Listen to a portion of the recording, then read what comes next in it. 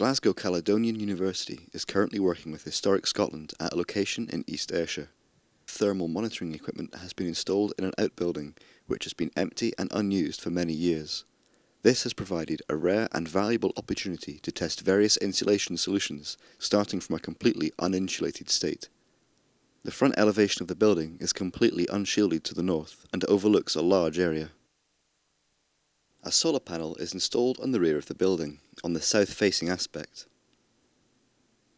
After mounting the bracket, the drill bit shows wet residue from previous repointing using mortar, which has caused dampness to become trapped in the wall.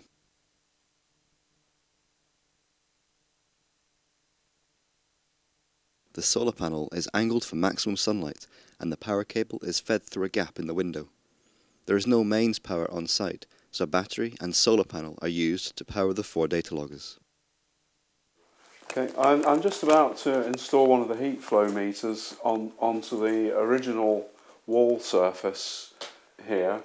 The plaster board had been damaged, so it would make no sense in taking a measurement on the plasterboard, because when the room is heated, you'll get warm air passing up behind the plasterboard and it will give you a false reading.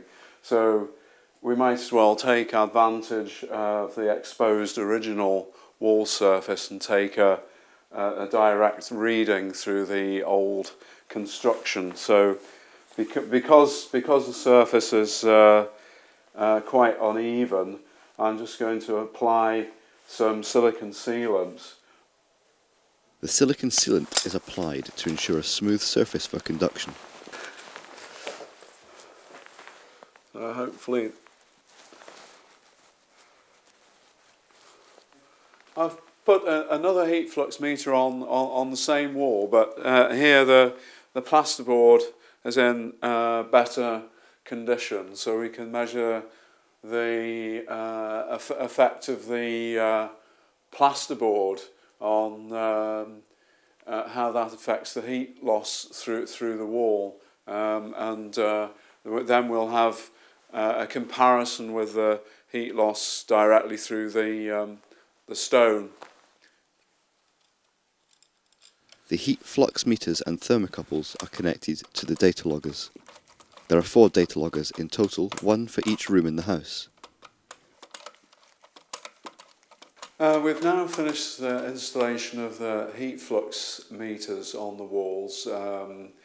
So we've put in 4 per room, and we've tried to cover the different wall types. So, for example, up here the walls appear to be lath and plaster, whereas downstairs they're more or less, I think, all plasterboard. And so now we've finished that installation, we're going to start adding temperature sensors to the surface of each of the heat flow meters.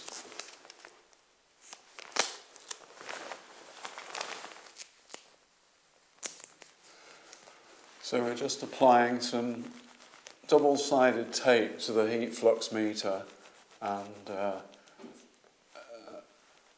sticking the sensor on, and then covering that with a bit of masking tape to hold it firm.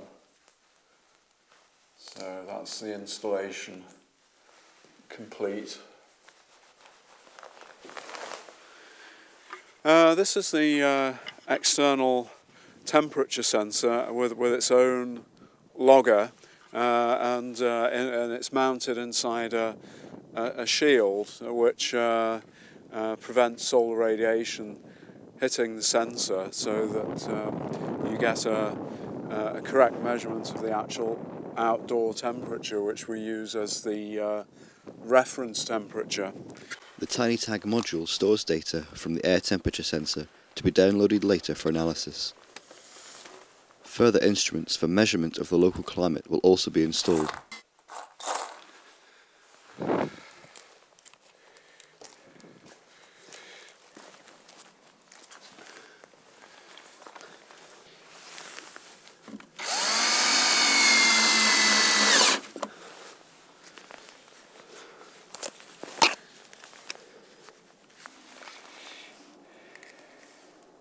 I've got another external temperature sensor here that's spare, which I'm just going to mount behind the photovoltaic panel, just so we've got a bit of extra information.